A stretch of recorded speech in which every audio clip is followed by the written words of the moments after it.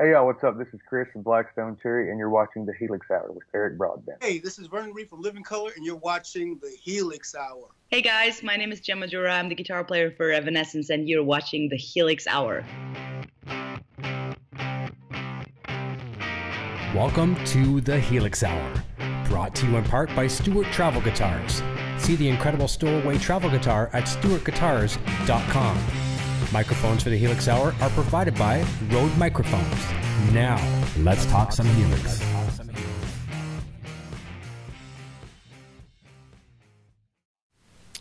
Hey everyone, happy Sunday to you all. Welcome to the Helix Hour Plus. We are live, and joining us this afternoon from over in the United Kingdom is Mr. Phil Walker. Let's bring him onto the presentation right now. Phil, how you doing, my friend? How you doing? How's it going? Great. Nice to have you here. And I want It's great to be here. Thank you. Oh, it's a pleasure to have you. And I want to kind of preface how we come to meet each other by another, a very famous guitar player and become a mutual friend, probably of both of us, is Jennifer Batten. Jennifer Batten contacted me a while back and said, Eric, I've got a guest for you. You have to have him on the Helix Hour. And she says, you'll thank me later kind of thing. And she sent me all links to everything. Jennifer was doing a European tour, I guess, either first half of this year or maybe I think it was probably the first half of this year. And she must have caught you somewhere along the way. And when Jennifer Batten speaks and says, there's a guest you should have, you kind of tend to listen with the chops that she has. Did you guys kind of cross paths overseas there, or? Yeah, kind of. We were playing where we were playing at the time, Guildford. Okay. In the south of England. And I got an email a few days before that show saying, she'd like to come and, is it all right she comes to see the show and what have you. And I was thinking, is this a wind-up? Is Jennifer Batten wants to come see my show, really? Okay. And sure enough, she came, and after the show we got a chance to have a quick chat, and then we went for dinner, and it was supposed to be probably an hour dinner or something, and we were there for about 5 or 6 hours talking. It was great. Yeah, she's a great person. Isn't she something? She really is. I know. We talk so much about stuff outside of music. She kind of become friends. I've had her on my Friday night shows, and then I've had her on the Helix Hour show as well too. So we've chatted a lot, and she's just so cool. You forget that she's one of these master shredder guitar players. Absolutely. Just a downright just great person. We're gonna say hi to a bunch of people over here in the chat in a second before we get warmed up. But also, if there's new people here joining us, just a few things. I'll share a few things with you. If you're new here, please consider subscribing right now. Hit that subscribe button. Hit the bell for all notifications. And I promise to work very hard to keep you as a subscriber. Also, too, throughout the program here, too, the people that watch this show regularly know that we like to tend to share custom presets by our guest, and today we have one especially from you, so thank you very, very much for that. So we'll be providing a download link to that very, very soon as well, too. And we're going to be pausing several times to jump back over to the chat to say hi to the wonderful people that are taking time out of their Sunday afternoons and evenings and mornings, whatever it may be, to spend with us. So that being said, let's jump right into this. Let's go say hi to a bunch of cool people over here in the chat. We've got Joe Hervey here. Umos, I can't pronounce his name very well, so I'll just call you Umo. He's here. Thank you very much. Matt Krill is here. Frank Rashad from Line 6 is here. Thank you so very, very much, Frank. Paulie D is on vacation watching this. Very, very nice. You should be doing, you can catch the replay on this, but Scott McLean is here. Kai Down, Gary Tholander, Paulie D, my beautiful Butterfly and Ladybug show. She's going to be sharing links to your properties all throughout the program in the live chat, and also in our description down below. They're there as well too, so we'll get people to check you out that may have not seen some of your stuff, which is great. Chad Husky is here, a great friend. John Mansfield Guitar is here. Andrew Bonica from Line 6 is here. Very, very nice. Thank you so much for the support, guys. John Mansfield says, loved your PowerCap 212 demo. Thank you very much. I appreciate that. Old Metal Dude is here. Andreas Glans is here. Carlo Santin. It's almost like we're doing a roll call, right? Who's attending today? We're the teachers. Matt Krill. I scrolled too fast and I lost a few people. I'm going to see if I can correct that. Kai Down. Ian Lorimer is here. Einar Freberg is here. Steve Bull. Bob Ayan. Nice to have you all coffee lovers here. Jens Makelman is here. Paulie D. I think I might have mentioned that. I'm just going to scroll back and see if don't think I missed anybody else, so I'll go on the record and say I don't think I did. So before we jump into talking about all this, the big thing today about the touring act that you work with and things like that, I'd like to kind of warm up here. We'll take a couple warm up questions and get both of us up to speed and our audience up to speed with you as well too. Can you share with us when you got into guitar and maybe share a little bit of your musical background with us? Yeah. It was really early for me. I was 6 years old. Wow. My dad was I was quite young. My dad was a guitar player in the 60s, and he had a long break. He got married. Obviously met my mum. And then it was when I was about 6 years old, decided he was going to start playing guitar again. And I used to listen to all the Shadows and Eddie Cochran on vinyl back then. And I was into guitar anyway before I knew a guitar was going to come into the house. And as soon as one came into the house, I just kind of that was.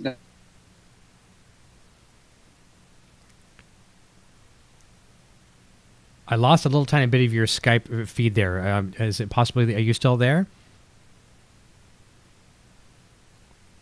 We might have lost Phil briefly there. We'll see if we can get him back. Are you still there, Phil? I can hear you fine. Okay, yeah, I good. can hear you fine. We lost you just for a second. So just back up just a tiny bit, even if you repeat yourself. Sorry, we just had a bit of a pause in the feed there.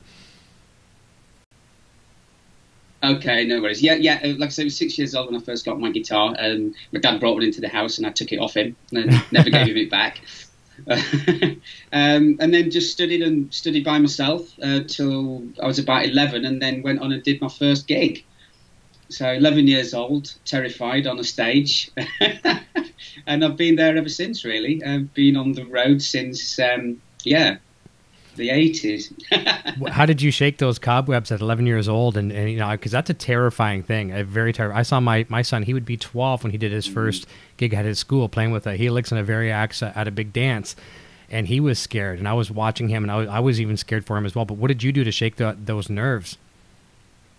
I started drinking early. No, I didn't. My parents were so supportive. They always have been, they always will be. But they gave me so much encouragement, and you can do this type thing, and that was kind of all I needed. Loads of encouragement. And it was actually this guitar that I did my first gig with, and many years later, I'm still using it. That's fantastic. I would give anything to have the original guitars I first started on, but to be honest with you, they were garbage. Because like a lot of parents, like my parents weren't musical, so they didn't have anything to hand me down, anything like that, and they were almost like yard sale guitars with strings like about this high off the neck, just very, very uncomfortable. But I would love to have it just as a representation of what I started with. But it all comes down to the support at home. And I've had many guests on the show, too, where, their parents and moms, like some guests, the whole family's musical, which is cool. But having that musical background is very, very important. And that's one thing I feel that we're kind of trying to pass on to Junior here. My son is named Eric Jr. And, he's becoming a better musician than me at the age of 13. And it's just nice. We have studio stuff here for him. And, we never, ever forced it upon him. It's one of those things that we almost didn't want to present music to him. Like, it would always be there, of course. We didn't want to force it. Because as you know, you go back and look at our history of, we've played some, I know I speak for everybody, we've played some shady clubs, some horrible places, like places where you have to have like 3 people watch the vehicle to wear your gear while another person's loading in. It's just not it's not all the glamorous lifestyle that everyone thinks it is. And I certainly didn't want to, push that on him. But it's cool when you have the support.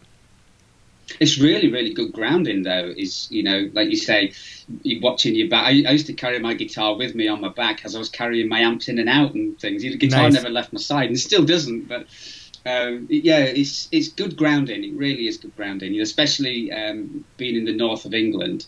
There's quite some hard audiences there, that it used to be hard to entertain a crowd, But, yeah, we did it, got through it, and you got home, and yes, that was another triumph.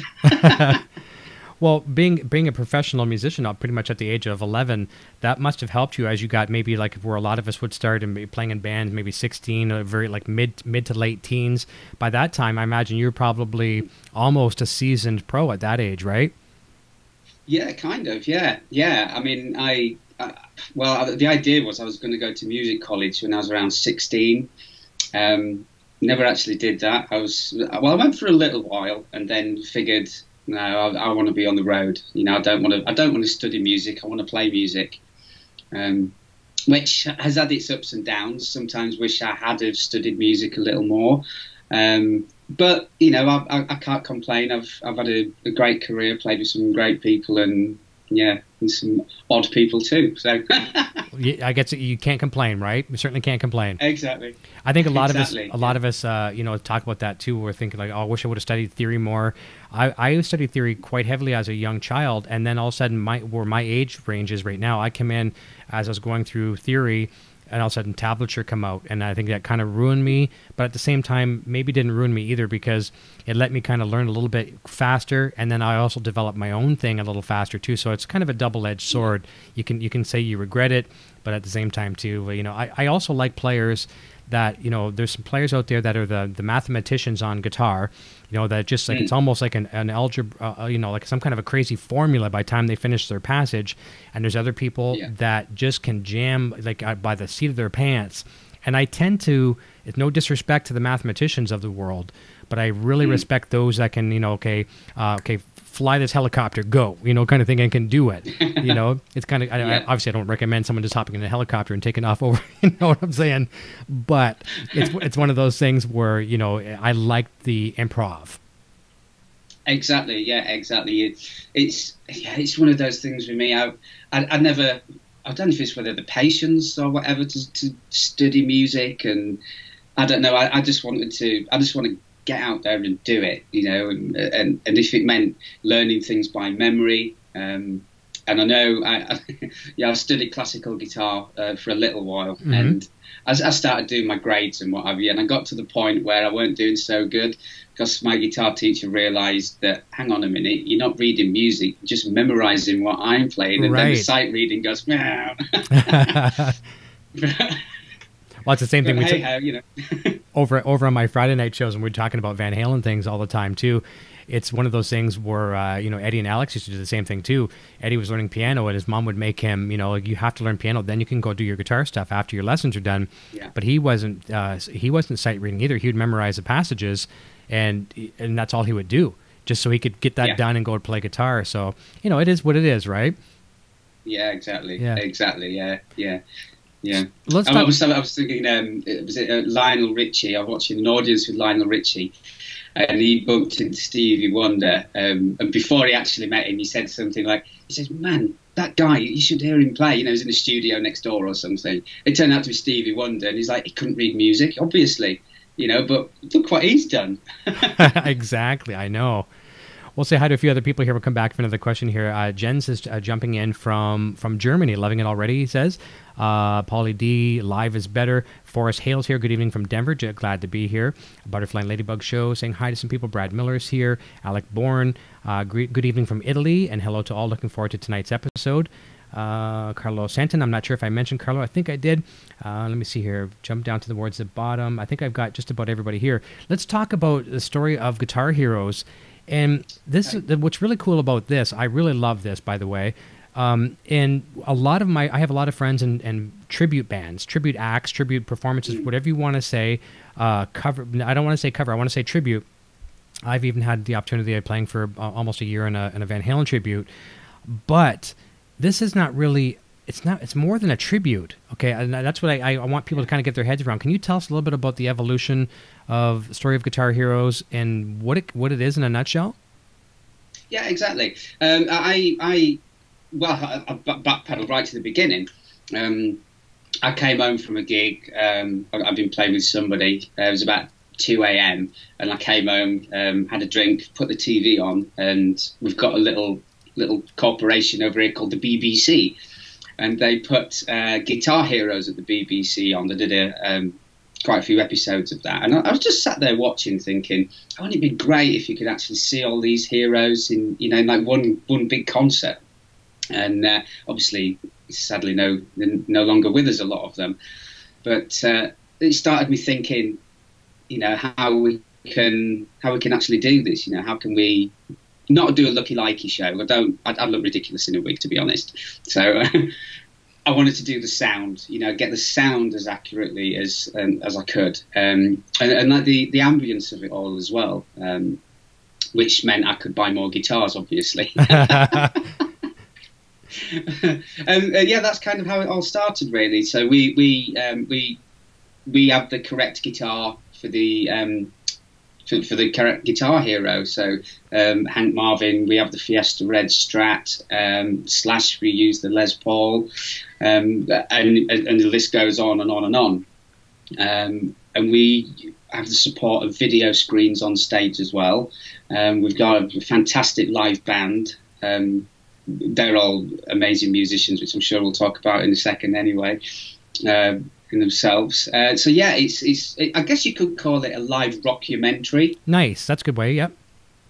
But yeah, we kind of avoid the tribute thing. We like to probably say pay homage to, rather than be a tribute band, because it's not really a tribute band. That's right, it's an experience, yeah, right? It's almost like there's quite a lot of...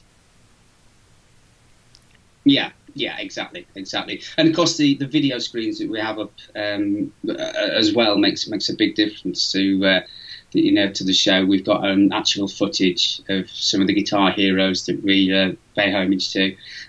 Some interesting things that maybe some people wouldn't know about the guitar heroes. Yeah, we saw on a timeline. We start in the 50s and work our way through, people like Chuck Berry, Eddie Cochran, through to Jimi Hendrix. I think we counted, I think it's about 29, 30 guitar heroes we put in the show. Wow. So it's a 2-hour show, and it is non-stop for 2 hours. No intermission, no break. We have a 20-minute break, okay. Yeah, but we do an hour, a 20-minute interval, and then another hour. Absolutely fantastic. I'm just picturing right now, I think that's one of the many things that Jennifer Batten probably loved about the act, because she is a very visual person. She produces her own video, montages and collages and things going on behind her shows. Yeah. And, I'm sure she has big respect when she sees that. And just like any movie that we watch, our favorite movies, the soundtrack is only as, the soundtrack is great. Visuals are great, but you can't have either without. I mean, the best movie, take away that soundtrack, and it's not necessarily the best movie anymore. So I can see maybe some people coming to your shows, and they might know maybe 1/3 of the artists, maybe depending on the age of the people that come to your show, they might know only a certain limited, repertoire of the music, and seeing some of those visuals, oh, that's that guy or girl I saw. And now I'm connecting, right? And really draws you into the performance. Absolutely. I mean, we do get a lot of people coming up afterwards saying, I'd never heard of Brad Paisley before. I'm going to go buy his album now. Exactly. We get that a lot. So it's great. That's cool, isn't it, too? And the same thing happens here with the show sometimes. I'll have a guest on. I know you're widely known across the world, but there might be 2, 3, 4, 5 people today that come in and they don't know about you. And it's a really, really cool feeling when you can pay it forward and introduce a new, band or artist or whatever. And you know what it's like, too, when maybe a friend introduces you to something new. You're like, oh, my God, where have I been all this time? Why did they miss this? It's a really cool feeling. Yeah. Yeah, I like that a lot. Exactly. Yeah, I totally agree with that. Yeah. A couple more people in the chat. Jump over here and see. Grease Monkey Guitars is here. No penalties for being late. That's all good. R2, R3 Locking Up. One of our moderators and friends is here as well, too. Scott Connor's jumping in. Let me see here. Bam Ozzy is also here.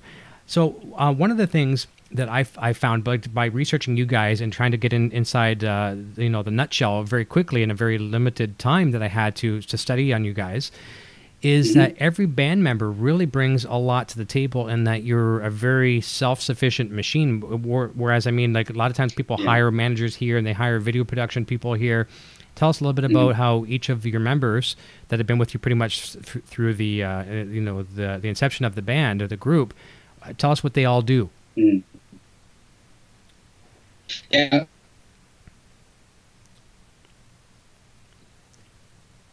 Losing you. Yeah, we lost video feed. Are you still there? Yeah, still here. So to go ahead and tell us about what everyone does.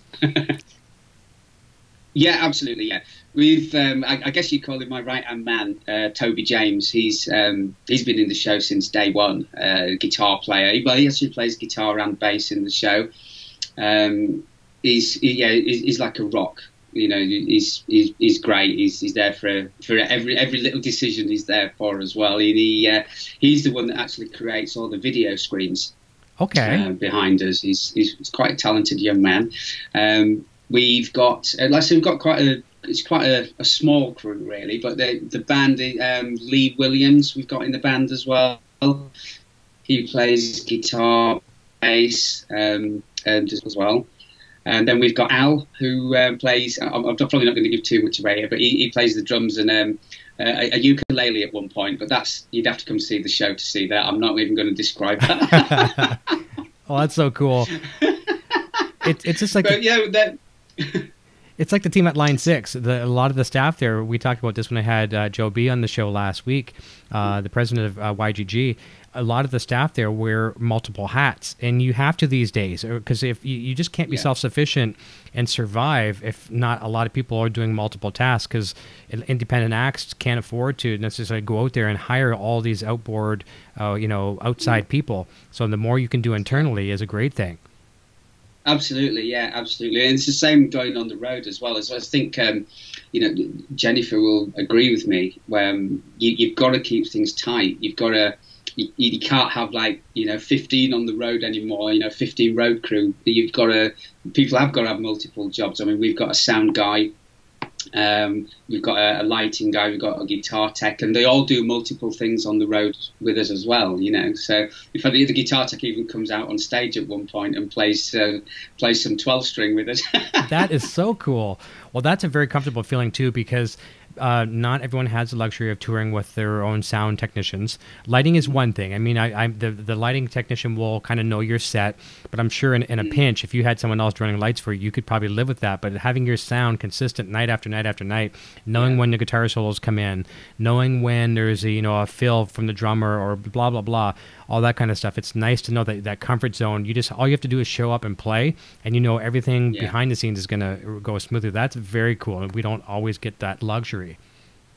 Well, I mean, to be honest, as far as the sound goes, a lot of it is down to the Helix. Nice. That we use, because all the solos are all programmed into the Helix. So it kind of they'll probably hate me for saying this, but it does make his job a little easier.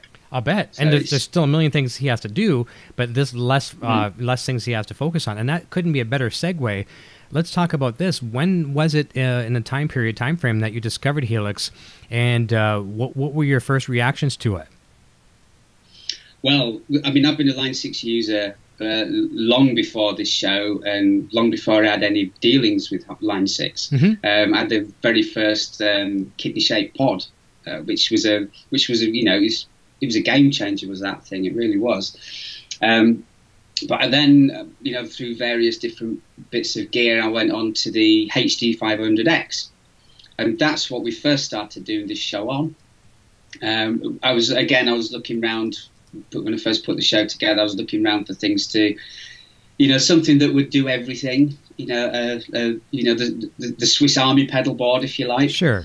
And the HD 500X was the closest thing that could do, this show. So we've had that for about 2.5 years, I would think. And then we did a guitar show in Birmingham, in England. What's it? I think the Birmingham Guitar Show. It's called. Okay. So we did that, and Yamaha was there. And I've known Paul Heinmarsh, who you've had on the show. I've known Paul for a little while now, and we said to Paul, "Oh, you've got to get the guys and bring them in to see our set." We're doing in the other room. So all the guys from Yamaha and Line 6 came in, and they were blown away. They said, "My God, how all these sounds coming out of this HD 500? Have you heard of Helix?" And I went, "Well, I've heard of it. I've heard of it." And I spoke to Martin Adam, who's one of the guys at Yamaha, a few days later, and he said, I'll tell you what we'll do. We'll send you a Helix and see what you make of that. Sure. I was like, oh, okay, yeah, that's great. So a few days later, Helix came through, unboxed it, and it just blew my mind. Absolutely blew my mind. The so easy to use. I mean, the HD 500 was an amazing piece of kit, but it's got the tiny little screen on there, and it was great. It really was. But it was, to program a show like ours, it was a difficult thing to do. So the Helix was just so intuitive, and the sounds that you get out of it, it was almost like, in fact, my wife as well, she was listening to it as well when it was in a little studio, and she said, it's like having an amp in the room, isn't it? That's cool. And it's like, yeah, it is. It's like having an amp in the room, and we quickly changed everybody on the show. Like I say, I had one, Toby had one, now Lee Williams, who I mentioned, he joined us in January this year. He's now got one. So we're at an ampler stage. There's just the Helix on there. Much more free space, less clutter. I mean, back in the day, the thing was to try to intimidate with all these big stacks and all kinds of crazy stuff. And I think now it's more, what we're all trying to do is try to be more simplistic. And, you have visuals. That's what the visuals are there for. You can watch, if you want to see stuff, you can watch the visuals, but having the sound, as transparent as possible. That's fantastic. And as you know as well, too, like you talked about the first time plugging into it, you can watch all these demos. You can watch anyone on YouTube doing demos. I've done demos. There's a million people doing great demos on them. But whether you're looking at the demos or not, you just have to watch the person playing it for the first time, and you watch that little childish grin come over their face the first time they plug in. That there would probably be the world's best demo. All you need is 7 seconds of that expression, and you got it, right? Exactly. I think there's probably a couple of cuss words that I used when I first heard it. I'm sure. Yep. Well, but it really is like that. It really is like that. We get loads of people, because we always do a meet and greet at the end of our show, and it's great to do that, because people, I mean, we can only do so many Guitar Heroes in one evening. Sure. And it's great to hear what people want next year when we go back to the same venue. So great for doing that. But also people, come and want to talk about gear and equipment and guitars and things like that. And it's amazing how many people say, "Oh, why do you put the amplifiers off stage? Why haven't you got them on stage?" That's right. Well, we don't have any. None whatsoever. None whatsoever. I can relate to that. It's a great compliment. I can remember that back in the day, doing the Van Halen tribute thing, the lead singer would get off the stage and would be flocked by girls. Just the girls would be all over the singer, and I'd walk off the stage and I'd have like 10 guys. What are you using there? I mean, this is long before the days of digital as we know it today. There's like your Digitex and all that kind of stuff back in the day, and various Boss units and stuff like that. Obviously some Line 6 stuff too, but it's like all my conversations until it was time to go back on after a set was talking about how I'm running my gear. But it also is cool because people are, maybe you're inspiring them in some ways, or answering some questions and it's also nice to connect with the fans as well too. So that's pretty cool. Oh, absolutely. Yeah, I mean, we get people coming, time and time again, and it's great. And in fact, we even have people coming that have, they'll come back and said, "I did it. I went and bought a Helix. I love it." It's, so it's nice that we're, that we're doing that as well. And for Line 6, because they're really great with us, and Yamaha, and to think that we're maybe do something back for those guys as well. Because the guys that probably come watch our show are the people that that might want to sound like David Gilmour. They may want to sound like Eric Clapton, and they can ask us how you do that. How do you get that sound, and we can tell them. Well, as I mentioned to you off the camera, and I might as well say it now as well too, from the moment that I mentioned that you were coming on the show, the feedback has been like enormously positive from that day right up until today. And one of our viewers here, one of our regulars on the show here, Kai Down, he had said that he had purchased a Helix from the very first demo he saw of you doing it. And the cool thing is, it is that nice, warm and fuzzy feeling, that we're kind of influential sometimes in having people buy some of this gear, and it is a really cool feeling. Oh, absolutely. It's we did so there's a couple of music stores it's a chain of music stores in the UK called PMT. Oh, I know of them. Yep. They're great. They're great guys there. In every store, they're fantastic. They really know the stuff. And we did it was called Tone Made Achievable, and it was kind of like the guitar show, but using Yamaha and Line 6 equipment. So instead of an SG, we'd use the a Rev Star or something like that. Sure. Instead of a Strat, we'd use a Pacifica. Nice. We used all the Helix stuff, and we even used the Spider. It's amazing how many people went to the counter afterwards and started, I've got our Helix and all this, and I love those guys. They're very active on YouTube, and it shows that they get it as well too. Absolutely. I mean, that's the thing, and that I think that's why Line 6 liked the show, because we said to those guys, we get this. Mm-hmm. This is everything the show like us needs. We get what you're trying to do, and it works. And here's the proof of it. That's right. Well, that's where the whole passion for this show came about. I mean, I was just going to, after getting a Helix, I was just going to go do some demos and say, this is the coolest thing I've since sliced bread for me. And I was not a digital guy whatsoever. I was probably one of the last few people out there. Well, no, I shouldn't say that. But I mean, I was the person that did not want to go digital if my life depended on it. And then I realized how much it simplified my life. And as Andrew will say from Line 6, I like to quote him a lot of times, and I'm sure I'm going to ruin his quote, but with this technology, you can make it as simple as you want it or as complicated as you want it, and anywhere in between. If you want it simple, you could pop on even one block. I was going to say 2 blocks, an amp and a cab, but you could actually put an amp cab block in there and feed that to your front of house engineer, and you could be ready to rock all night. I said this just the other night on my power cab demo. It can be that simple. Yeah, absolutely. And there's you don't have to have tons of blocks on there as well, because I mean the volume control on your guitar works so well with the Helix. It does respond, doesn't it? Yeah, you just clean it up. You don't need 2 or 3 overdrives on there or whatever. You just get a nice gain structure on your amp, and then wind the volume back, and if that's what you want to do, or you can go crazy. That's right. That's right. Well, I mean, you probably use more presets on a given night than some people do. Now, myself, when I do some live demos, I have one preset I use all the time. It's a 3-channel amplifier, even with an acoustic guitar too. So technically a 3-channel amplifier and an acoustic guitar, and I could stay on that for the entire night. I could, if Helix only came with that, I could live with that for the rest of my life. But for you, how many presets would you go through in a 2-hour show? I'm really curious. Well, I'm gonna just throw a number out here. I don't know. Would you go through 30? Let me look. I've actually got it here. It's in front of me. So we've got 1, 2, 3, 4, 5, 6, 7, 8, 9, 10, 11, 12, 13, 14, 15, 16, 17, 18, 19, 20, 21, 22. Oh my goodness, 23. There's about 27, 28 presets there, and we use each preset has snapshots built into it as well. Nice.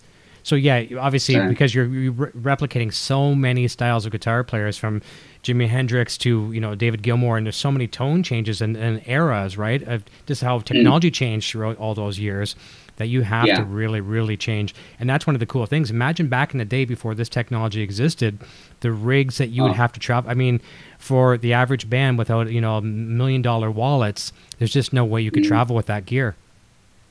Exactly. I mean, we kind of did that right at the beginning of the show. We had myself and Toby. We had a couple of amps. I think we had some Fenders, 2 Rocks, Vox, and I think we did 1, maybe 2 shows with the amps, and then just went, nah, this ain't gonna work. Pedal boards are as big as the stage. Sure. We're just like, no, this ain't gonna work. So then we really knuckled down. Got rid of those, and then, like say, the HD 500 was the thing that we used pretty much. I saw a lot of people on YouTube. I follow a lot of people actually on YouTube that were doing using the HD before Helix came out, and I was actually quite impressed. And I backwards discovered it, if you believe it or not. So I knew about Helix before I knew about that. So I went back and watched some of these videos and the tones that people were getting. I was like, wow, this is very, very cool. Never had the opportunity to try one, but if I see one used in the store or whatever, I'll certainly give it a whirl for sure. Let's jump over and say hi to a few more people, address some more questions. And when we come back, speaking of presets, we're going to talk about the one that you've provided for us today. And actually, I'll mention out to my Nocturnal Butterfly right now. She can go ahead and post that link right now. And it's a Dropbox link where you guys can, and that's for Helix, is that correct? It's Helix. Okay, I wasn't sure if it was a Helix or Stomp, so there we go. So we have a Dropbox link for that. And when we come back, I'll have you talk about it a little bit and maybe give us a couple little samples as well, too. So back over in the chat, we have Forrest Hale saying, I love this kind of show for the same reason I love Rick Beato. I get introduced to so many people I never knew about. And very, very nice. And I'm very happy to hear that. Joe Hervey wasn't feeling well last night. Very sorry about that. Hugh Caldwell, seen the Guitar Hero show in Glasgow. It was awesome. Let me see. What else have I missed here as well, too? Let's go down a little further. I tend to be really bad in the chat, and everyone knows that, and they tend to... they tend to, kind of put up with it. Trevor Klein is here. Chad Husky saying hi to friends. Chris Link is here. Let me see here. And people talking about some of the new features of 2.8. We'll talk about that later on in the program as well, too. But one comment from AZ says 2.8 King of Tone is awesome. Very, very cool. And this is a good question from, 1 second, I'm just going to say yes on that on the link. That's for the link for the download. Scott Connor, one of our good friends and regulars here, says, a question for those of us not in the UK or not traveling there. Is the Story of Guitar Heroes show going to get a release on DVD or Blu-ray or any kind of streaming services? We have thought about that. Mm-hmm. Yeah, we have thought about it. It's probably not for around 12 months, I would have thought. But yeah, it's something we have definitely considered, and it will be on the website straight away as soon as we do anything like that. But yeah, I mean, there's always things up on YouTube. We're always putting bits and pieces up there. A lot of behind the scenes stuff that we try to get up there. Trying to get another video up there this week. More behind the scenes stuff, but yeah, an actual sort of like concert, if you like. We have thought about it. It's, we're not saying no, but we're probably not for around 12 months. I would have thought. Sure, and I mean, there's costs involved in that as well too. I mean, obviously, all the ducks have to be in a row. Yeah, for sure. But there's 2 videos that I have links that you've provided me, which is great. One is kind of a teaser trailer, very, very short, 5 minutes or less, and we have that linked in the description down below. And we also have the one demo you're doing of the HX Stomp, just to let people know what it's capable of. And I know what these devices are capable of. When I watch you play, I was like, no wonder I'm hearing this feedback from people about your playing. I mean, you really captured not only the tone, and that's hard. I mean, people think it's just so easy to dial in this stuff. It's not necessarily that easy. It can be more for some people, but then you have to know the notes, and then you have to be able to try and get in the shoes of David Gilmour or Slash, Hendrix, whoever, right? All those factors. Exactly. Yeah, a lot of factors together. Yeah. Well, that's perfect timing. Let's talk about the preset. You tell us a little bit about it. We already have the link for people to download it, and you can say what it contains, and maybe even give us a little bit of some sound samples. Yeah, exactly. Well, it's actually a really simple preset, but it's a song that we do in the show, Another Brick in the Wall by Pink Floyd.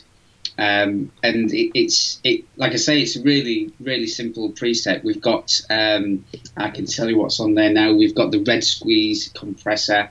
I've got a volume block on there that I don't actually use it on the song, but it's just there anyway. Okay. And for drive on the solo, I use a valve driver. The amp is a Who What 100 with the 412 cab that goes with that. We then have for modulation the 70s chorus, and the delay we use at the intro, which I'll demonstrate it, is just a simple delay. It's just a dotted 8 delay. Nice. The delay for the solo again is just another simple delay. That's in tempo with the song. And we've got some verb on there as well. We just use the room reverb on that. Now, when I do play, because this is quite interesting actually. When I do play when I do a demo of this for you in a second, it might sound like there's loads of effect on there, but if you put that into the mix, right, of the show and everybody else playing it, sometimes you think, oh, is there enough? True.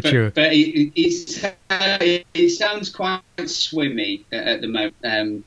But like I say, once you get it in the mix, and if anybody downloads this preset and want to do it in a band or anything, they'll get it. They'll go, oh, right, yeah, I see. So don't start dialing everything back. Just try it as it is and see what you think.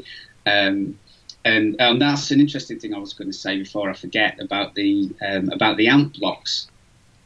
You well know that we can put noise gates on them, and this is something that a sound guy that we had said to us. He says, your pedal board is really noisy, and I went, yeah, I know. He goes, have you got a noise gate on it? And I went, no.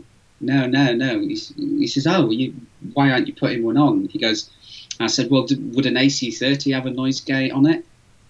You know, would a Marshall JCM 800 have a noise gate on it? No, it wouldn't. This is what an amp would sound like. So, right. you know, you can get a great sound, and then you put a noise gate on there, and then it just doesn't seem to sound the same. But, you know, it's listen to it sizzle. You know, that's what they do. That's right. Well, is a Plexi going to have an effects loop on it too, right? Yeah, you know? Yeah, right. So that's very cool. Like, very good advice. Where people would, like myself, I'll use myself for an example. I would be like, okay, let's run a noise gate. And one of the things, I know we're going off on a bit of a tangent, but one of the things I learned to free up real estate on the board is put the noise gate at the input source as opposed to an actual block. If you want to turn that on, so save some DSP that way. Not that it takes much anyways, but I like the fact that that's another example of how much you're committed to the tone, that, okay, this Vox is going to sound like this. I don't want to change it going out to you. Yeah, exactly. You know, we do a song, "Purple Rain" by Prince. Oh my goodness! The start of that song, that's a great song. The start of that is, you know, it's nice and clean, and then when it goes into the solo, I mean, this thing is, you know, the amp, the supposedly amp is frying.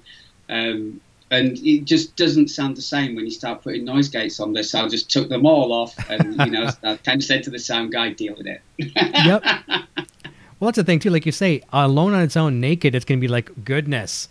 But in that mix, I'm not a sound engineer by any means. That's another reason why I love Helix, because I don't have to be a sound engineer anymore. But, you know, you listen to some of these things where you got these swimming reverbs and delays on their own, and then you play it in the mix. You said it exactly. It was like, I think I need more. And it takes discipline to know when to cut that out, right? Yeah, exactly. Yeah, you just got to... It's a difficult thing when, you know, I'm sat here in my studio now, and this is where most of my sounds are programmed. And then, you know, you spend most of the rehearsal when you get in with the band... on your knees altering things. I know. You know, or not on your knees with the Helix as it may be. You know, you can stand up and do it, can't you? That's right. It's an amazing thing. But yeah, you get it to a certain point, and then you've just got to mix it again. You know, I'll program it again with the band. That's right. A question I didn't have for you, but I thought maybe this might be a good chance to ask, and I don't think I've really asked this of many of our other guests before. How do you like to create presets? Are you using headphones, reference monitors, a combination of many things? Can you share with us maybe your approach to creating presets? Well, considering I'm a little bit of a dinosaur, I've got a 20-year-old Panasonic stereo system, you know, hi-fi unit. Okay. And the speakers are quite old. I think I'm just looking at them now. I think they're probably 8-inch speakers in there, quite old. The cabs are quite deep though, and I start doing everything through there. Wow. And yeah, it's great. I should get some really good reference monitors and make my life a lot easier probably. But that's how I start doing it. I start putting, and the other thing as well, when I'm programming sound is Eric Clapton, for example, has had many different guitar rigs. He's had many different strats, you know. He's had the 335s, and you've got to think which sound are people going to relate to the most, which is going to be the most familiar sound to people. I mean, Layla, he's done, you know, with Derek and the Dominoes. That's one sound. You know, through the 90s when he went through his like chorus phase and the Soldanos, that's another sound. Now he's got a different sound again, you know, using the Fenders and not much else. And so you've got to think, right, we've got to get a happy medium here of what is going to work. And it doesn't necessarily mean that we use the Soldano or we use the Fender. I'm a big fan of the AC15 model on there. Love that amp. I mean, I've got an AC10 in my studio, so I've always liked Vox. So that's kind of a good starting point for me as well. Because I know that amp really well.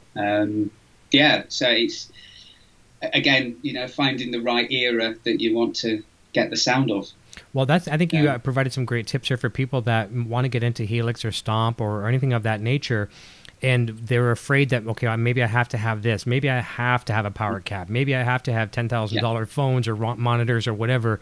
But you're running through a hi-fi system because, you know, at the end of the day, what we're hearing coming out of Helix a lot of times is, people would always say this to me, I want to get Eddie Van Halen's tone, or I want to get Jimi Hendrix's tone. I think really what they're saying is, and correct me if I'm wrong here, I could be out on the limb when they say this. Just insert any guitar player's name here, David Gilmour maybe. When they say his tone, they're referring to what's on the record, not necessarily what he sounds like. They sound like live. It's when they're comparing, that's what their favorite record, you know, Comfortably Numb. I want it to sound like that. They're not talking about live.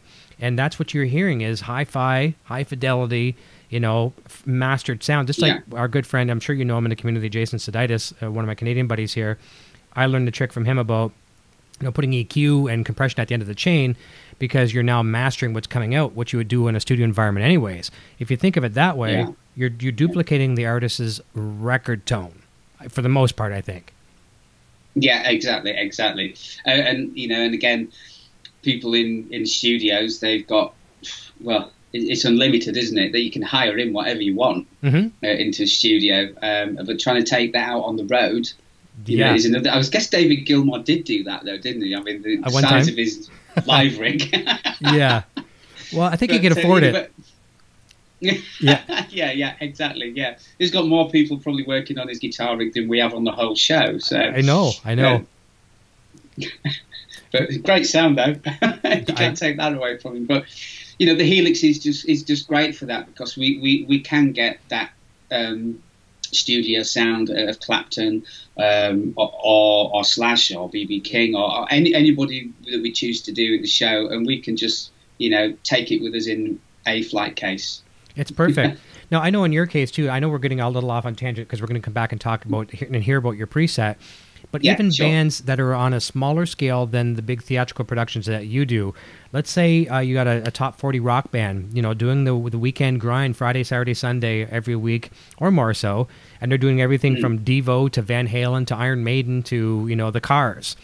Now they can, I mean, it's so cool to be able to do that and have the tone that's really pleasing the audience, even though the audience doesn't know, most audiences don't know the difference between a Marshall and a Vox and a Mesa or whatever, but they're hearing things subconsciously, like that really sounds like when I heard that song for the first time, and that provides that tool that you just couldn't do for the average bar band.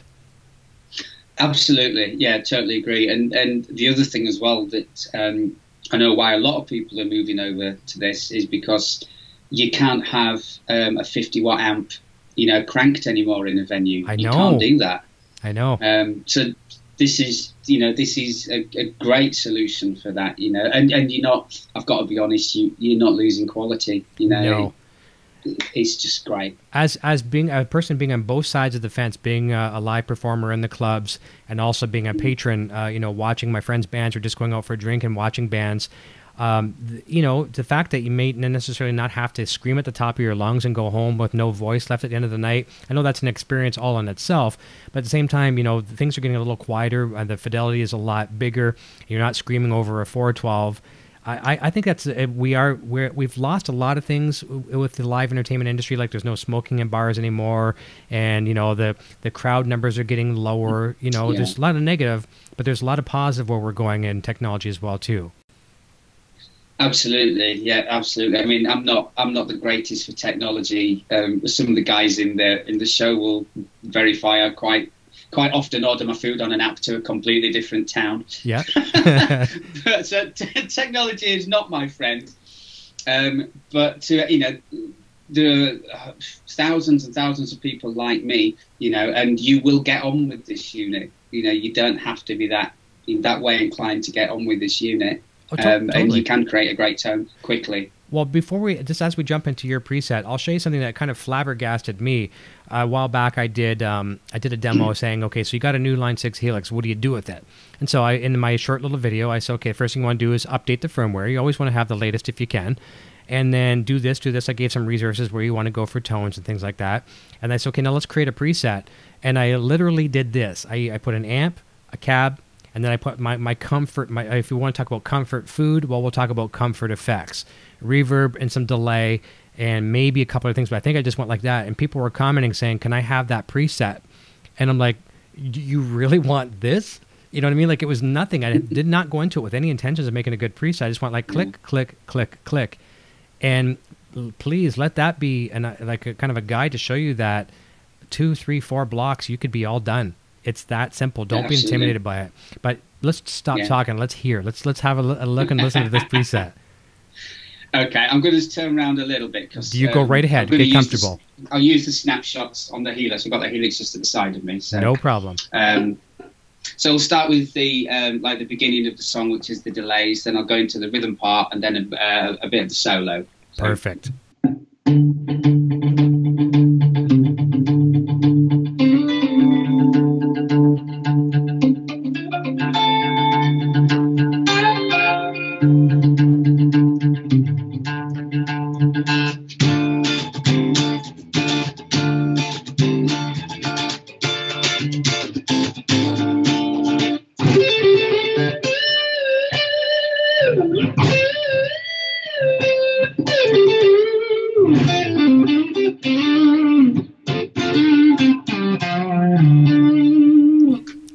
I dig it. I also address this to the people watching right now as well too. Please keep in mind what you're hearing is just microphone from the computer picking that up. It's not stereo, and even if it was stereo, Skype as our vehicle today will bring it to me. We'll make it in a mono feed.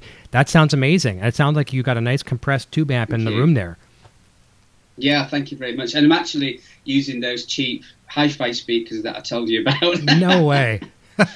But yeah, I need that 212 power cab. If Paul Hindmarsh is listening, Paul, I need the 212 power cab. It's pretty damn cool. It's pretty damn cool. That's a question I was going to ask you later on. Maybe let's jump into that for a second, and we'll circle back to this. So, and I know the answer to this because you shared this with me off the air. So you haven't had the opportunity yet to try power cabs, and because you're strictly ampless on stage at this point, right? Exactly. I used a power cab once. I was doing a demo for Line 6, and I was blown away with it then. But that's the only time I've ever used it. And on stage, we are using ear monitoring, which is great. You know, again, keeping it compact. And I've used ear monitoring for crikey, as long as I can remember. But yeah, sometimes you just think, oh, it would be nice to have just a little bit of something on stage, especially when we do the real big venues. If the PA, well, if the PA's pretty close to us, then you don't need it. You know, it's great. There's a song we do, Parisian Walkways, and there's the bit, the long sustaining.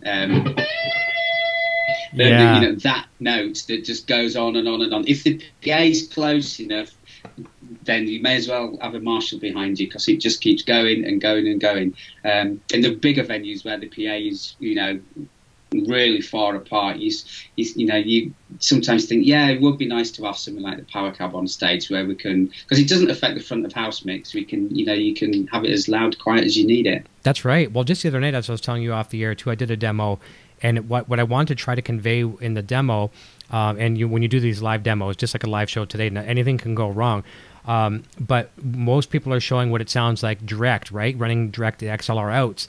But I want to try to put a couple microphones in front of it, which I did. And I was very pleased with how it turned out. It was actually, I started off with an acoustic, Variax acoustic. Sounded like a big old Martin guitar.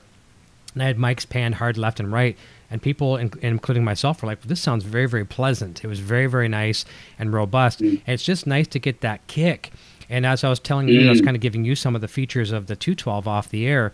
Being rear ported as it is, it can really fill that stage and just let some of that air escape. Your bass player might hear over here, depending on where the bass player is.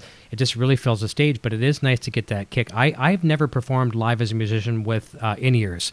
I never have. It was always a wedge of some sort, so I don't have that experience. I've used it here in the studio, but live, I'm missing my drummer or missing the guitar, whatever else. I didn't have that experience. But I think if you did have one, especially the 212, it's really cool. It just connects you on a different level as far as what you're hearing and feeling. And then in front of the house, of course, still gets the same thing. Gets your preset the way you have it. Absolutely, absolutely. Like I'm saying, in a bigger venue, you're not going to really notice if there's a power cab on stage that's cranked a little bit more than normal. In a smaller venue, you might not even need it. So agreed. For us anyway. one of some of our mutual friends here, from people watching the chat here, Chris Robertson from Blackstone Cherry. He's been on my show a couple of times. He's become a friend of the family here.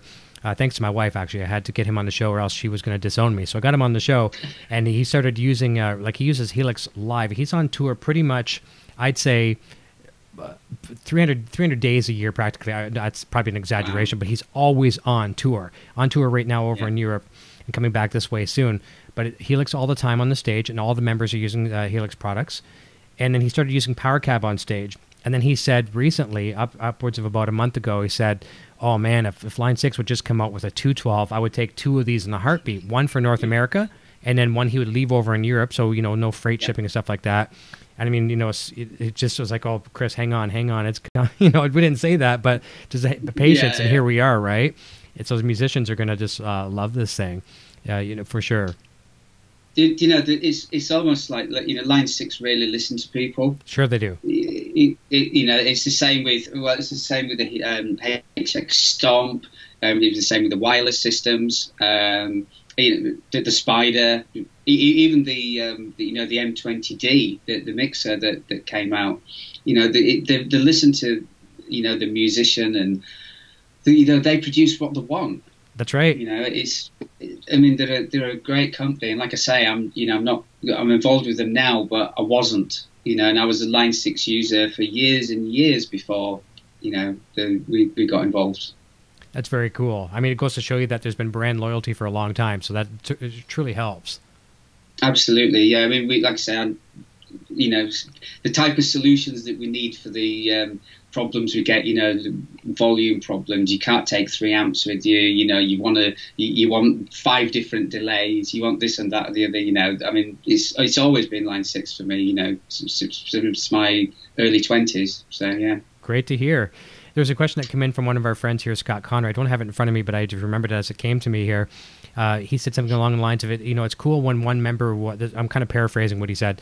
It's kind of cool when one band member will make the switch, but it's hard to convince the entire band, to move to this platform. In your case, you said you have, and I can give a couple examples. I'll give you one example that's come through the show here as well too. So Billy Sheehan, he's going to be my final guest on the show either next Sunday or the Sunday after. He's obviously a big advocate of Helix. Some of his presets are built right into it, and his amplifiers and that kind of thing. But look at Billy. Billy is like you in the band. Billy brought to Sons of Apollo, he's got Bumblefoot, Ron Thal using Helix now, Derek Schrinning on keyboards. I mean, look at that. I mean, the only 2 people that aren't using Helix in the band is Mike Portnoy and Jeff Scott Soto. I mean, Jeff could use it for his vocals if he wanted to. Yeah, definitely. Oh, yeah. I mean, this show really, we kind of, I won't say there are any rules or anything like that in our show, but we always said there were no amps on stage, even for the bass players, I mean, you've got an SVT in here, so why? Front of house, it sounds like one. So, and we've got quite a we've got quite a decent lighting show and a nice little stage set and what have you. It'd be difficult sort of placing, stacks of amps and things like that anyway. So we wanted to keep it consistent. Even our drummer has the plexiglass screen. Yeah, I've seen that. Yeah, that controls that. It's great for our front of house guy. You can really control it. So getting on the Helix. Yeah, Toby had the HT500 as well, and he switched to the Helix pretty much the same time I did. He was just so impressed with it. And then the new guy, Lee, who came into the show, he's now on a Helix. But an interesting thing with this is all these guys come in, they get the Helix and they've got these huge pedal boards and they still put the pedals on there. Yeah. And which you can integrate with Helix perfectly. When I've got a new, I sent you photos of my pedal boards, and I have got there's one drive pedal that I'm a big fan of. There's a compressor that I'm a big fan of. Love those. So I've got one of those on each of my boards. But you slowly see them taking these pedals off. Yeah, one by one, slowly, pick and choose.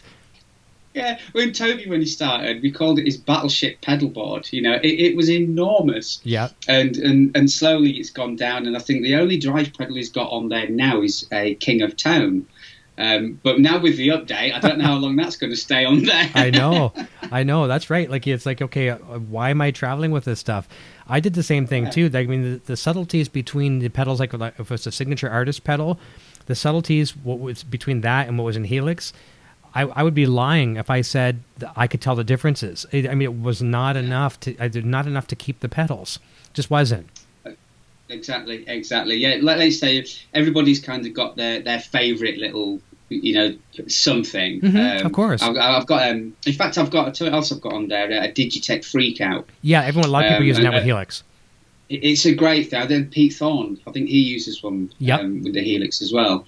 And the Purple Rain solo that I do when I first go into that,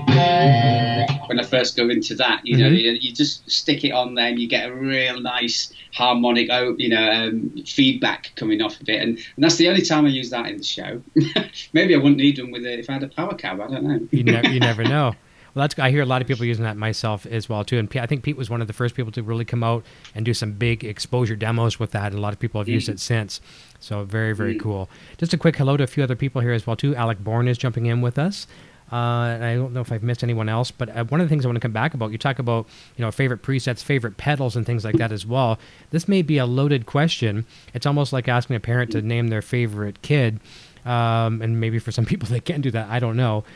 But do you have, like, of all the artists that you cover, is there a favorite artist that you have, like, when you play that particular artist's tone, or maybe a couple pieces from them that you zone out? And myself guessing, outside looking in, I would think, and I don't know a lot about you, so I'm just guessing from an outsider, I would think for you it might be David Gilmour from Pink Floyd. But can you share with us if the magic moment for you in the night where you get to zone out?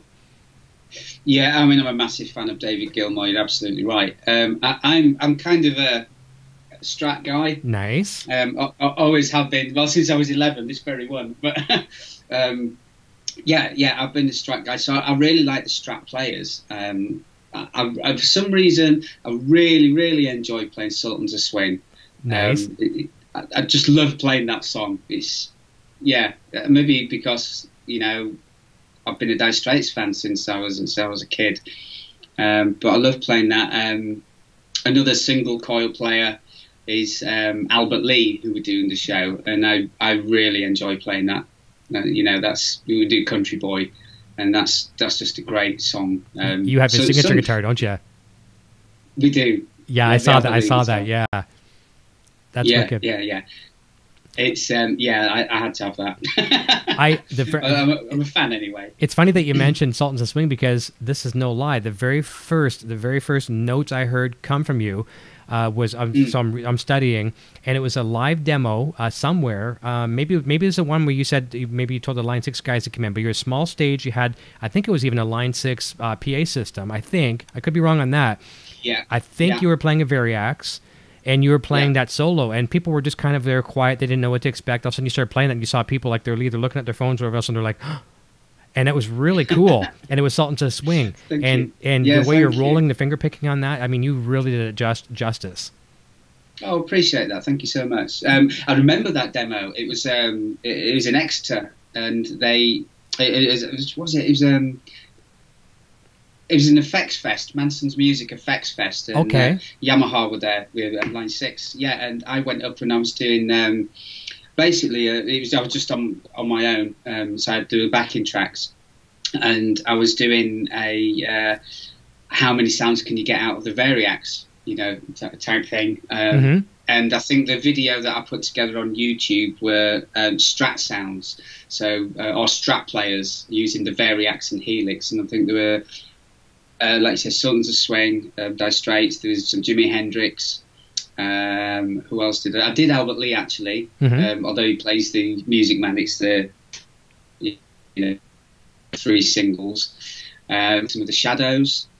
It's it's on the YouTube channel. It's the Strat tones from a Variax and a Helix. Yeah. Is very, very good, and that's like wow, it was absolutely amazing. And that's why I get questions to me sometimes. People will say, like, they'll see me playing the Shuriken Variax. We got one humbucker in there, kind of an homage back to the the 80s shred guitars in a way, but still a modern look to it. People are like, well, how do you compensate for not having a neck pickup? How do you compensate for this, or what do you do, or are you disappointed? Whatever. You go into like either twang or a spank. Or which emulating either a Telecaster or a Stratocaster. You've got Lester for a Les Paul. Very, very versatile. I mean, and not only that, it's a 5-way pickup switch on a 1 pickup guitar. People can't seem to wrap their head around that. But holy cow, it's there. and responding to the tone knob. You know, like it's very, very cool, very, very versatile. So don't be intimidated. And I think that's also a good point too. Scott Roos, one of our friends here, he says, our bass player is a bit of a technophobe. He will use my bass Pod XT Space Live, but will only leave all the knobs at the middle position, afraid to veer from that. And correct me if I'm wrong here, or tell me if you agree with me. Don't be afraid to go outside the norm. You're not going to break anything. You're really not going to break anything. And what you'll discover is endless. Yeah. Exactly. I mean, you can do whatever you want to do. You know, just don't press save until you're happy. You know, you just, if you find set the ball, you know, at 12 o'clock, you know, tinker around with it, just go for it, you know, and if you're not happy, well, just press the preset button again and bring your sounds back up, you know, or save it somewhere else. That's right. I do that all the time too, just in case I'm backing up like crazy. I'm moving things around. I've got so many versions of the same preset. Sometimes I have to look at them. You know what I wish they had? Maybe this is a thing for idea scale. And I know that this will never get implemented, but I know people like the Eric Kleins of the world will appreciate this because they're programmers, right? Is almost have like a version history of your own preset. So version 1.2, I brought up the gain on the EQ block or whatever, just so you know what you did differently, because we can never remember, right? Exactly. Here's a good question from DJ. He's jumping in the chat, says, what pickups are in that Strat? He's a big Strat fan. What do you have in that Strat? The originals that it came with. Oh, nice.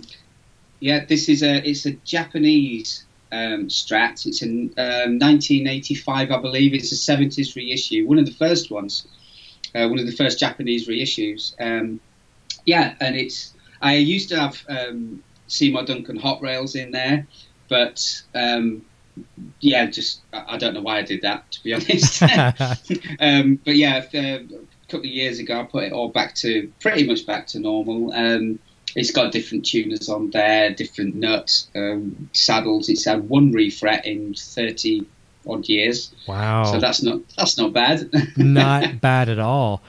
Another person that's jumping in, one of our regulars and good friends here as well too, Dave Vara's Guitars. I know he's going to love that preset. He plays a lot of Pink Floyd on his live streams. He's a big fan. I can't wait for him to get that preset and try it. That's going to be fantastic. Just for curiosity, just in case people haven't updated to 2.8, is it older compatible or is it 2.8 only?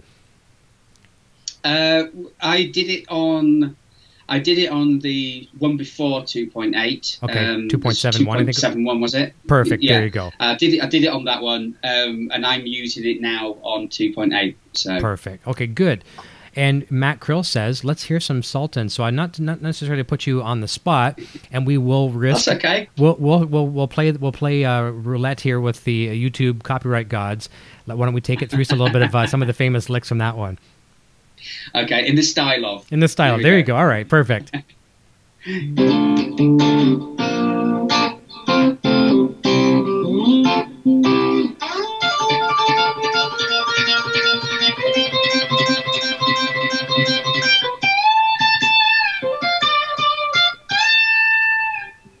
Is that just enough? There you go. That's probably good.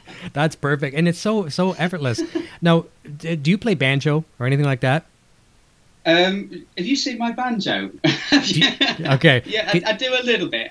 Because your rolling technique is very, very. I mean, I can't play that style. I just can't. But it seems like it's a very natural thing to you. How did that technique take a while to gravitate to? Well, again, I think I've got my mum to thank for forcing me into classical guitar lessons, and then I saw Albert Lee, who did the hybrid picking. So I kind of, you've got your classical style, which I don't really know any classical music anymore, unfortunately. And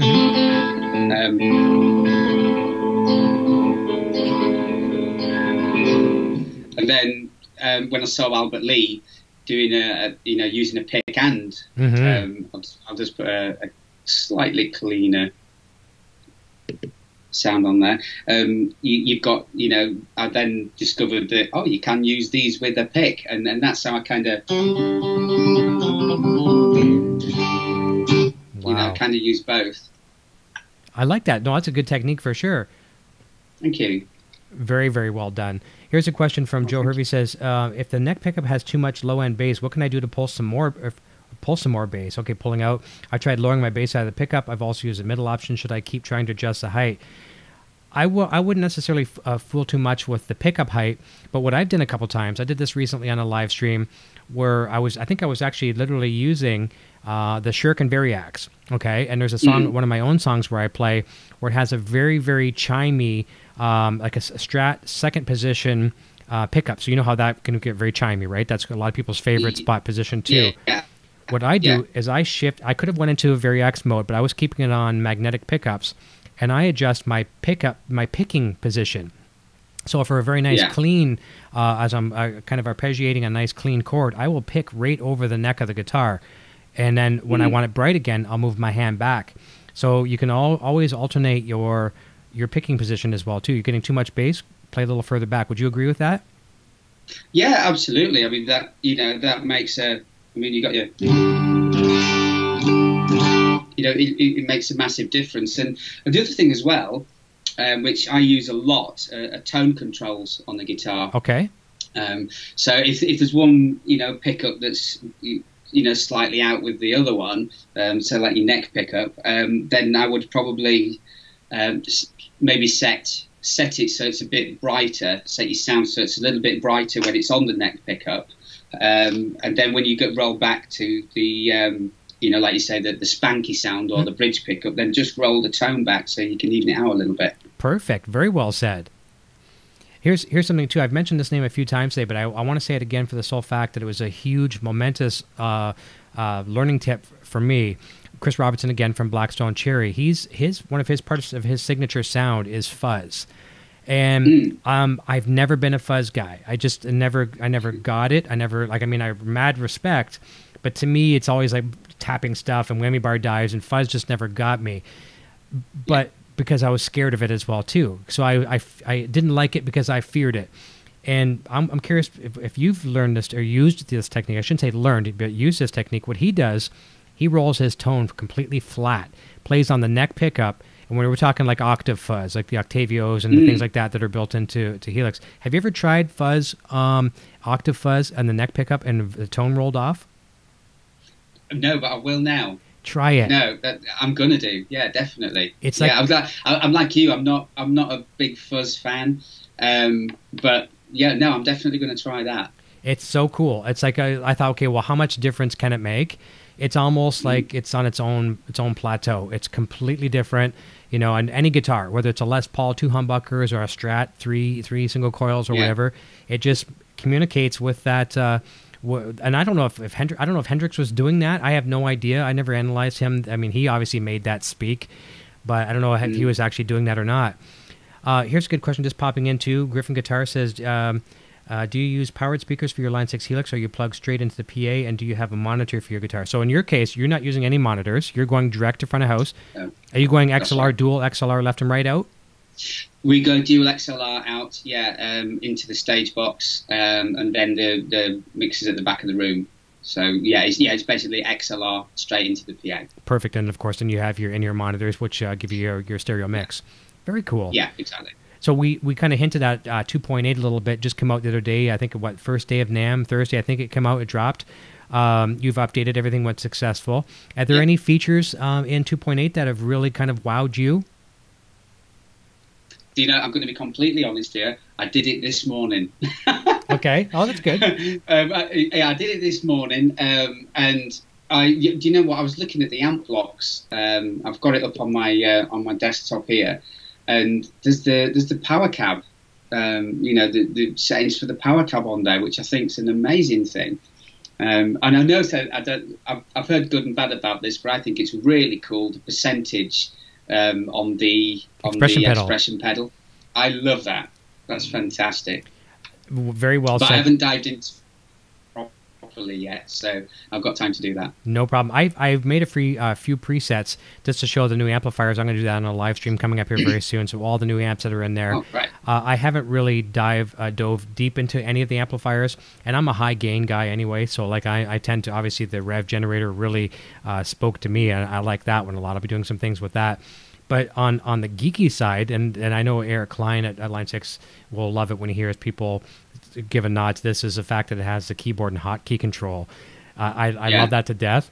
As a matter of fact, just before the show, I was going to do it and show people on the show here today, but I thought it's one of those things where let's just try this on another time. Not when I'm having guests on the show, because anything you put more rocks on the train track, and the train may go off the track. But I've got it set up. I can change camera angles. I can roll my credits. I can roll my outro credits. I can do just chat things on the screen, all with my feet. Now, at the same time, I would only do that just to show people, because I don't want to be looking down at my feet, which is down. I mean, the Helix controls right down below here. But my better half here, she's like, no, you don't want to be doing that, because obviously you want to be keeping eye contact with your guests and stuff like that. But just to go to show you that whatever you can do with key commands, you can do now with that. There's even presets in the templates where you can actually play a typical video game: up, down, left, right, run, jump, all that kind of cool stuff. Not that we do it, but who knows, right? Well, I know for a fact Toby, the guitar player in the guitar show, he loves all that sort of stuff. So I've got a feeling he'll be playing Pac-Man on his Helix. Yeah, I might even just try it just for fun. I might even try it. I know my son here, he likes this game online called Happy Wheels, and it's actually kind of a violent game. But you got to get this bicycle and these things over the thing. Just try to get to the end of the line before you die. And it's the typical up, down, left, right. So anything you can do that kind of typical video game movement you could do. So it'd be fun to try. Yeah. But the power cab remote control is very cool. And I did have a preset made. I was going to show it on my demo last Friday there. But again, too, it's one of those things where I like to try to keep things in my comfort zone, and I could have had a train wreck. So I saved it for another day. But what it is in a preset I have, I'm using an acoustic guitar, and I'm using a nice dirty guitar. And depending on the snapshot, it would actually let me change, either go to FRFR on the power cab, or when I go to my dirty preset, it would turn my cab block off and use a certain modeling speaker. And of course, the brown I would choose because I'm a Van Halen fan. They've modeled the G12 EVHs, right? So very, very, very cool. I mean, there's so many other things that are cool about it, but those are the couple things that I really enjoyed. And something I will suggest to people as well, too, if you haven't updated yet, this is probably about the only thing I've heard, and they document the stuff very, very well. And if you make a mistake, chances are, I'm not trying to point fingers because this could happen to any of us, if there's a mistake made, 9 times out of 10, it's user error. Don't feel bad about it, because us guys, especially, a lot of us don't like to read manuals or read instructions. We just like, okay, it's new, let's go get it. Make sure you've got the newest update of the newest Line 6 updater. Make sure you've got the newest HX edit. And even the other night when I was doing my demo, as much as I'm religious and I preach this all the time, I was about one version behind in Power Cab Edit. And it goes to show you how intuitive that the staff at Line 6 are. Just looking at the software, not a version, just the icons and stuff, they could tell that the version of software I was using was slightly outdated. So have all the latest updates. But the biggest thing is, where people are going to be frustrated if they don't read this note, is that your global settings will be changed. So did you know that as well, too? Yeah, okay. I did find that, actually. Back it up. Yeah, exactly. You need to put that as loud as you can. Back up. And not only that, take a picture, literally, or just take a notepad and write it down. Because the only thing that I really that I have changed in my global settings, there's probably a few other things too. Maybe like my outputs being either line or mic, whatever. But the big things for me, how I like my snapshots, snaps and stomps. And there's another setting that I love, and this was a tip given to me by Eric Klein in the chat one time. One of my first Helix streams is sometimes I would find if I had a delay pedal, and I would go, let's say on one snapshot it'd be around 250 milliseconds for a nice rhythm delay, and then I want to jump to a lead to go well over 400, and change the what is it, the tap tempo, I think, to transparent. I think that's the right thing. Right. So that's one of the things I love. So that way you don't get that and a big kind of a ramping, going from 250 up to 400, and that really, really helped as well too. Yeah. But just take a picture of your global settings. The trails. Yeah, exactly. Yeah, the trails on there. It's funny with this patch, because I used it was the dotted on the Pink Floyd patch, the dotted eighth, and then when I changed on the snapshot, it went. I know. So, yeah. That's a good tip for sure. Let me see. And Larry Rockwell says the amps seem tweaked in a good way with 2.8. I'm hearing a lot of people saying that, and the Line 6 staff can correct me if I'm wrong. I don't really think that this happens a lot of times too when new firmware comes out. I don't think they're necessarily putting more icing on the cake of each preset. I think what it is, I think it's just we're so excited to have these new features that we think, like a placebo that something's better about that particular amp. But if they do, if there's mojo and magic behind the scenes, I'll be happy to be wrong. But I think it's just because we're so excited. I had this conversation with another fellow earlier before the show saying, I think this sounds better or whatever. Maybe it is. It's just, but I think it's more the fact that we're just getting more excited about the new updates. I could be wrong on that. You never know. I don't know. I mean, we'll have to see about that one. I know. Yeah. I have to compare. And Paolo says, and let me see, what's the question says, which guitars do you bring to a little venue? So if you're going to do a smaller show, I'm not sure how small or how big your shows go. I've seen some of the photos to see some massive stages. I don't know how small your shows get. So if you're doing a smaller show, what do you bring out for guitars? All of them. Oh wow, cool. we do. We I mean, people. I suppose the smallest size venue we do is probably 250 to 300. That's probably one of the really small venues that we do. And the way we see it is, it's more or less the same ticket price whichever venue we go to. People are going to spend hard-earned cash coming to see us, then we're going to give them as much as we possibly can. We're going to give them the same show, regardless whether it's in a 1,000-seater venue or a 300-seater venue. So all of the guitars come. It's a squeeze. Sometimes it really is a squeeze, and we've got 2 or 3 guitar vaults that all the guitars live in. So I mean, they all have to come in anyway, so they'd all get used. Well, good to know. Well, thank you for sharing that with us. And Joe Hervey says, does the Helix offer suggestion help when you're creating a preset? So we don't really have like the Microsoft Clippy guy in Helix that, well, what are you looking for? We don't really have that. But as Dave Iris Guitars is saying too, like it's really easy. And here's something that I've suggested a couple of times on the show.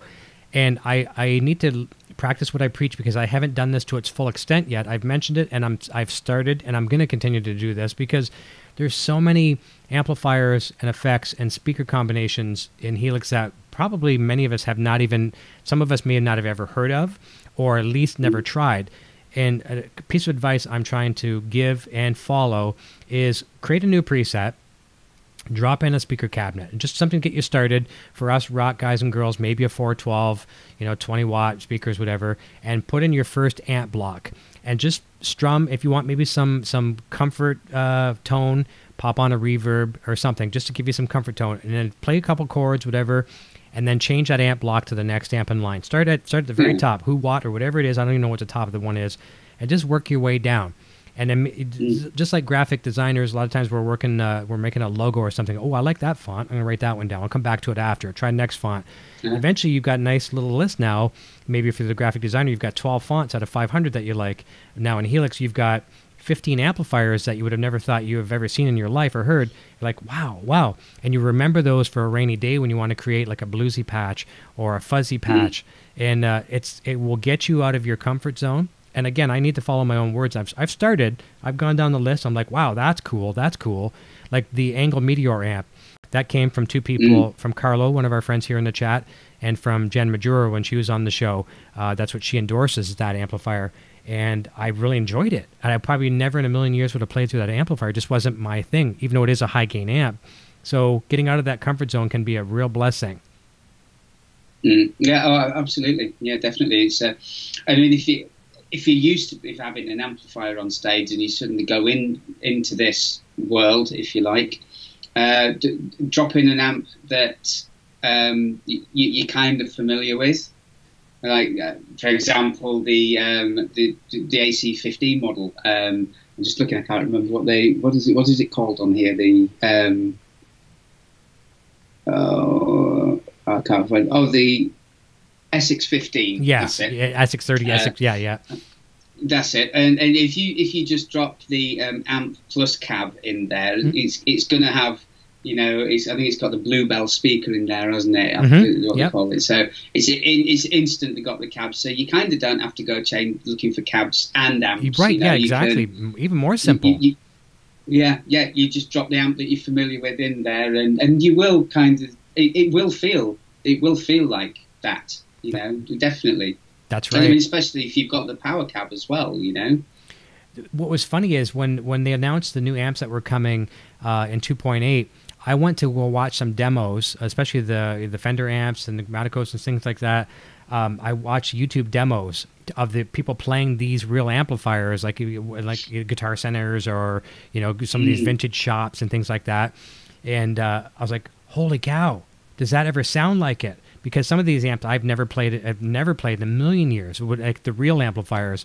And watching some of these talented guitar players play through those amplifiers and just hitting a couple chords on my end, I was like, that sounds like the amp, like literally. Yeah, it's pretty good. Yeah. Very, very Absolutely. cool. And another thing with that as well is you might get your real purists out there. They go, you turn the valve amp on and you can smell it and all this type of thing. I mean, but that's Line 6's next thing, smell that comes up from it. I don't know. Crazy there. Yeah. But yeah, they got the whole vibe of it. And I would say, well, that's great. You've got all that. But you mic that amp up, you get a Helix, and I have done this at Yamaha HQ. Stick them through a PA. You are really good. If you've got the amp away, you're really going to struggle to define which is which. I bet. Take the noise gate off, though. That's right. We got to keep it realistic. Here in Canada, we have this candle product called Sensi. I'm not sure if it's available worldwide, but I'm sure the concept is available worldwide. It's just a scented candle. You stick it in your burners, and it warms up, and it smells like an apple in your house or whatever. So maybe Line 6 could strike a deal with some of these people, and with your Helix purchase, you get new tube smell. And stick it in your little burner, and as you're rocking out with Helix, you got the new tube burning, off to the side. But I know it's a joke, of course. But I even made a joke of doing the what do you do with your new Helix when I unboxed that when I did. Yeah, it has a new Helix smell, and it has a smell. We'll just say that. I love it. Here's a good point here as we wrap up. I got to see if I can find this one again too. This was from Larry. He says, "There will not be enough days in my life to get all the things I want to do with Helix." And that's the thing. It may scare you, think there's so much I want to do with it, but make it simple to start with. Just find one tone and play with that. And then what you're going to find is you're going to be looking back and you're going to be playing guitar solid for a week and realize you haven't done anything other than play guitar solid for a week. That's great. It'll always be there waiting for you to take to the next level. But create something simple and just start playing. Absolutely, and as well, if you use the desktop rather than just programming it actually on the unit, you can actually look at the amplifiers on there. I'm looking at it now. There's a little picture of a Fawn AC30. There's a little picture of a Fender Twin. So that's a great thing as well. And the pedals are the same. So again, if you're familiar with a certain pedal, a valve driver, or the SD1, anything like that, you can actually go on there. You can see a picture of it, and then you can straight away. People will go, "Oh, right, yeah, it's that," and you're kind of halfway there, really, because people do hear things with their eyes. I do. They do. This is a good way to end the segment because that has never been more true. I created a preset where I had in the preset I had an IR. And I also had a stock cab that I would A-B between. And I purchased the Celestion G12 EVHs. Now they've modeled those ones in Power Cab. And my eyes, looking at the thing, so I'd step on a toggle, it would turn on IR. Step on it again, would turn on the stock cab. Looking at HX Edit, as I'm playing, I'm like, okay, I see the stock, or the IR is on. I'm thinking, okay, this is great, I love it. I turned it on to stock cab. No, I think I like the IR. So I did one of these things where I looked away from the screen, and I come back and I'm playing. I stepped on the toggle again. I'm like, oh yeah, that's sweet. I looked back at the screen and I was on stock cab. My eyes tricked my ears. Yeah. Your eyes can lie. Your ears will not lie. And that's where I was like, okay, this is great because now I can realistically and honestly say to people that you can bring your Helix home from the store. And I don't discourage people buying IRs. I did. I was a customer. I bought them. There's free ones out there too, but you don't have to. You can use what's stock and have wonderful tone. Exactly. Yeah, I think I've got IRs on mine. I'm pretty sure I don't use them. Yeah, exactly. Yeah, pretty sure I don't. And then now, of course, with the Power Cabs and even with Power Cab 112, with the 112 Plus with the new firmware update, there's all the models now that we have with 212. So, I mean, if you want to use IRs or you want to use speaker modeling, save yourself some DSP on your device, whether it be Stomp or Helix, and use what's built into the Power Cab. So, yeah, get yourself one of those soon and let me know what you think of them. Yeah, definitely. Those Power Cabs are amazing things. Now the 212s come out, then, definitely. It would be a great addition to the show. one thing that I do, I'll share this as a closing note, and this is just what this is. I describe it as a tone that just reaches out and gives you a hug. Because Helix is so versatile for routing. I mean, there's a million ways you could do this. I'm doing it as simplistically as this. I'm running left and right XLR out to power cap 212 plus. Now, technically, I am still running stereo. I could change it to mono, and I might do that just to make it even more realistic. And then L6 link out, and what's really smart about L6 link, depending on which device you plug in and turn on first, that will become your left. So I'm running L6 link out of rack to power cab 1. L6 link out of that cab to number 2. So what essentially now is, if I've created a wet, dry, wet rig in a path, I like to take my old favorite effects, wah pedal, phaser, flanger, chorus, maybe a tremolo, maybe a pitch, and I will send that to the 212 dead center, and then a nice reverb, a plate reverb, and some ambient delay left and right, and holy crap, is it a beautiful tone. And it's all by running 2 different sets of outputs from Helix. Very, very simple. And you don't have to necessarily have all the same rig that I have. You could have 2 solid state amplifiers on left and right side and a tube amp in the middle, or you know, you could be 3 different independent amplifiers. They're not going to be exactly the same, but as long as you get your volumes kind of consistent along those 3 amplifiers, you got it. It sounds great. Yeah, I'd like to hear that. It's really cool. Definitely. That's the thing, you see. I mean, the Helix integrates with anything you want, you know. So it really is limitless, isn't it? It is. It is. Well, listen, we are right at the 4:30 mark here, right on the half hour. I want to thank you so very, very much for giving us 90 minutes of your time today, and also for the preset. I want to encourage everyone to take a look at the links that were shared in the live chat today, as well as down in the description. You're definitely in for a treat to check out the story of Guitar Heroes. And I'm really, really very happy that Jennifer Batten sent me a message one day and said, Eric, here's a guest you need to check out, because it opened up my eyes to a lot of entertainment. So thank you so very much, Phil. Oh, I'd like to say a personal thank you to Jennifer as well for putting me in touch with you. So, yeah, thank you, Jennifer. And thanks to yourself for having me on. Really appreciate it. That's very cool. I appreciate that very much. So anyways, don't go away. I'm going to say goodbye to you off the air. And I want to thank everyone for tuning in. We'll be back. We'll be making a post on our Facebook group, All Things Line 6 Helix, which is down below, or on the Helix Hour on Facebook, letting you know when Billy Sheehan's coming on. It's either next Sunday or the final one, or the Sunday after. That'll be our final show for Season 3. We'll probably only be off for a week or 2 and then get back for Season 4. I can't believe it's 4 seasons already, but we're very excited about it. And it's all because of you guys and girls tuning in every Sunday. It's been a pleasure. Okay, everyone, have a fantastic evening. And Phil, say goodbye to you off the air. And until next time, cheers. Hey, you're still here? Eric Jr. here, reminding you to check out our full lineup of quality merch. Available right now in the Broadstash Boutique. Quality products and fast shipping. Visit broadstash.com today. Thank you for watching the Helix Hour. We hope you enjoyed today's presentation. An extra special thank you to the staff at Line 6 for their continued support. If you've not yet subscribed, please do so right now, and feel free to share our content with your friends. See you next time on the Helix Hour.